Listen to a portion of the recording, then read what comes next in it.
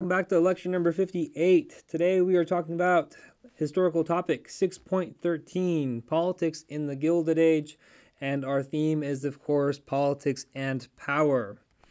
One learning objective for the day, that is explain the similarities and differences between the political parties during the Gilded Age. And that's what we're going to get to at the very beginning here. So we're going to start with the major political parties appealed to lingering divisions from the Civil War and contended over tariffs, currency issues, even as reformers argued that economic greed and self-interest had corrupted all levels of government. Now, these two major parties we're talking about are still the Republicans and the Democrats. The Republicans, they continue to wave the bloody shirt. This is reminding the general population about the Civil War and how the Republicans were on the side of the Union and the Democrats that were in the South were on the side of the Confederacy. So that if the Democrats win control of government, that they will undo everything that the Republicans have done and go back to the antebellum period. So the Republicans had support from northern states, the Midwest, African Americans, reformers, anyone that wanted a bigger government. The Democrats, they continued to hold on to the solid South. These are the states that used to be part of the Confederacy. They're seen in the top right map. All of the states that were on there, except for some of the border states there, West Virginia and Kentucky, are included there. But you'll see that they will continue to vote for the Democratic Party into the 1960s. And Democratic political machines are starting to organize and mobilize voters in large cities. They start to get support from Catholics and Jews. And now some of the issues that these two parties will debate over would be the tariffs. This is the first one. Republicans, they still want a high protective tariff because Republican strongholds are in the North. There's a lot more industrial capacity in the North, and they benefit from a tariff that's going to make outside foreign goods less competitive in the American market. The biggest of these is the McKinley Tariff of 1890 and the Dingley Tariff of 1897. You can tell from the U.S. average tariff rates in the charts below that there are big upswings in the 1890s, in which the McKinley Tariff and the Dingley Tariff raise rates. Now you see that there is also a dip in between those two, and that is the Wilson-Gorman Tariff of 1894.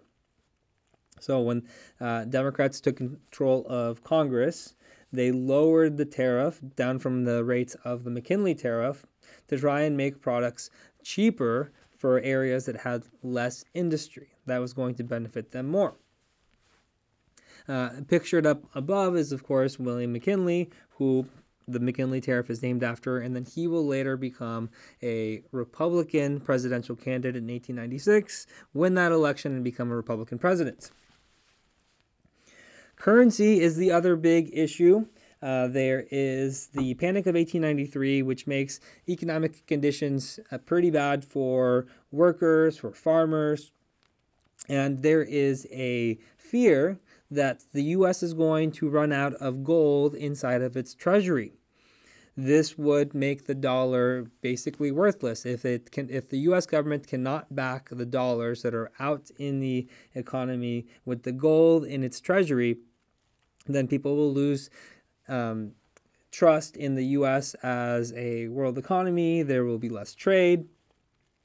And so J.P. Morgan actually comes in to the rescue, lends the U.S. $65 million in gold to try and back the currency.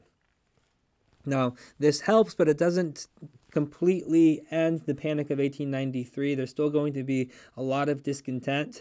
You'll see Coxey's army march to Washington from the Midwest, asking for more government spending. This is the first of two of Coxey's march to Washington. We'll see another one in the 20th century.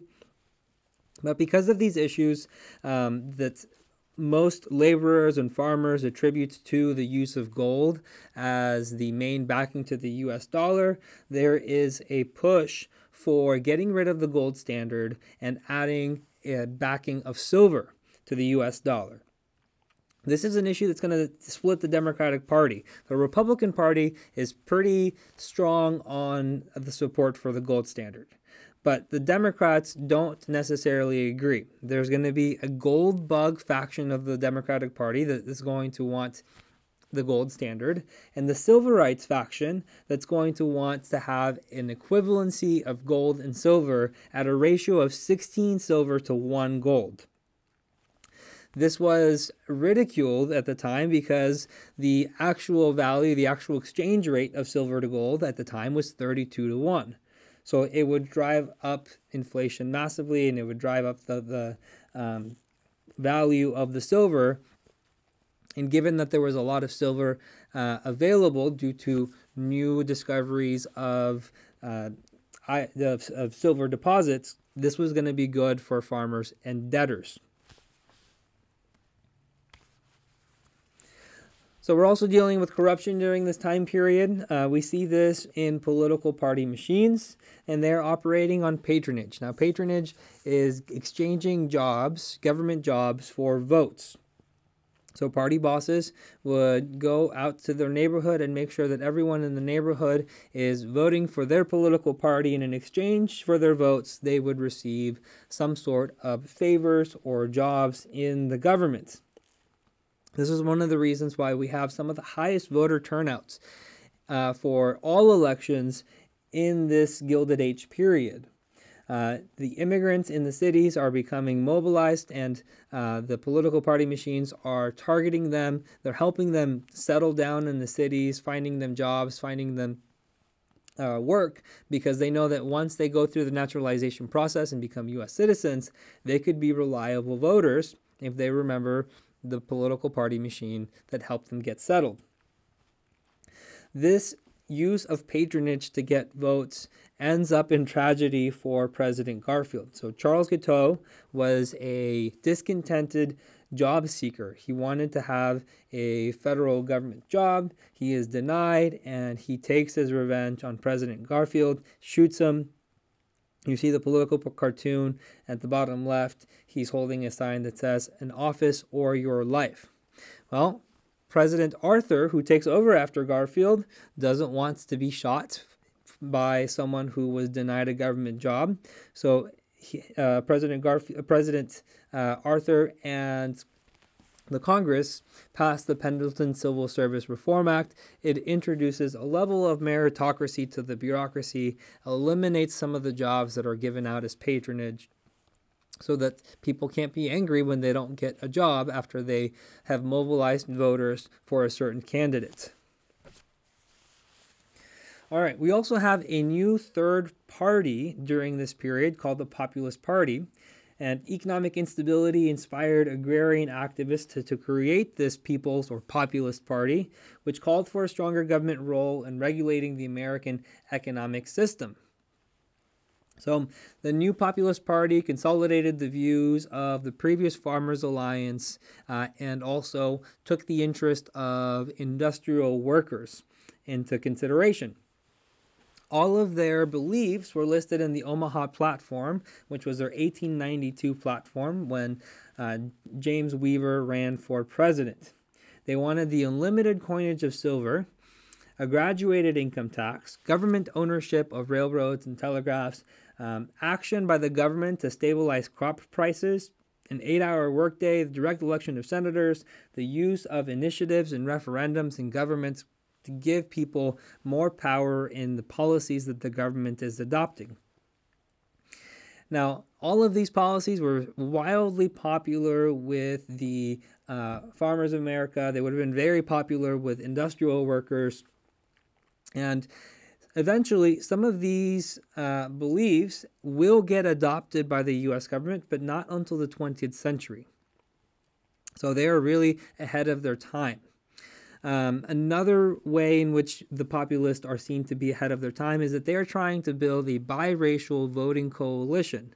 They are asking white Americans and black Americans for their votes. Thomas E. Watson, who will later be the Populist Party nominee in 1904 for president, was running in Georgia in the 1890s, and he was trying to appeal to both black and white voters. Now, the election of 1892 is lost by the Populists. They're a brand new party. They weren't really expecting to win, but they do pretty well for themselves. They get almost 9% of the popular vote, and they get 22 electoral votes, which is not an easy task for a third party to do, to steal away electoral votes from one of the other two parties. So, 1892, we have the first presidential campaign by populists. And by 1896, the Democratic Party sees that the populist appeal is losing them votes. So they're going to adopt some of the policies of the Omaha Platform. The unlimited coinage of silver and the end of the gold standard is one of the more popular policies that they adopt from the populists. So William Jennings Bryan, who is only 36 at the time, is going to become the Democratic candidate for president in 1896. At his acceptance speech, he makes, at the convention, he makes an acceptance speech which is dubbed the Cross of Gold speech, because he ends it talking about the gold standard.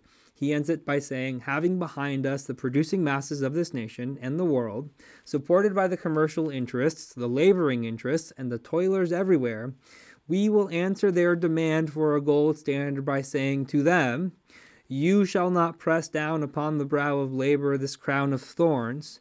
You shall not crucify mankind upon a cross of gold. So he is saying that they have the support of the working classes of America, and that they are going to resist the gold standard that they are arguing here only benefits the wealthy people of America. So he is wildly ridiculed for his speech by evoking this biblical imagery, as you can see in the cartoon in the top right. But the Populist Party, given that their views have been adopted by a major party, also nominate William Jennings Bryan for president. So they have this coalition going into the election. But the gold standard interests and the industrialists have too much influence, and William McKinley wins the election of 1896. This loss is going to lead to the decline of the populists, though some of their policies will be adopted by progressives in the 20th century. All right, in political machines, we have an urban atmosphere where the access to power was unequally distributed. Political machines thrived in part by providing immigrants and the poor with social services. So, like we said before, machines relied on patronage. They helped immigrants settle, hoping that in the future they would return that favor with votes. The party bosses would gain personal gain through graft. So some of the most famous party bosses was Boss Tweed, William Marcy Tweed, and George Washington Plunkett. Now, Tweed was actually arrested and convicted for graft in 1872. He was called out by the political cartoonist Thomas Nast, as you see in those cartoons. Graft is essentially stealing money from the government. So they would skim some of the money that was coming in that was being paid through taxes. Now, George Washington Plunkett, who came after Tweed, developed this concept of honest graft. So he would use his information on things that were happening inside of the government, and then he would make some financial moves that would benefit him from whatever the government was doing. So if the government was planning on building a new park, he would buy up some empty land and then direct the government to use the land that he had bought for that park. So he writes an entire book about it called Honest Graft, in which he talks about how the things that he is doing to enrich himself are not wrong, they're just smart. Well, today they would be illegal. Additionally to the defense of honest graft, George Washington Plunkett is also going to be launching attacks to civil service reform, saying that the things that are found on the civil service reform tests are useless and that they're not going to reflect whether someone's going to be a good federal worker. Now, the reason why Plunkett was attacking civil service reform is because it actually was being effective at reducing the influence of political machines. All right, and that was it. Here's our recap. The parties in the late 19th century were still structured and supported similar stances as the mid-19th century political parties. The new issues of currency and corruption were addressed. The issue of the tariff continues. The Populist Party gains popularity in the 1890s. They proposed progressive economic and political platforms. And finally, political party machines worked on patronage, and they lose prominence with civil service reform. So that's it for this lecture. We have one more lecture, number 59, left in period 6. So please come back and watch that later on.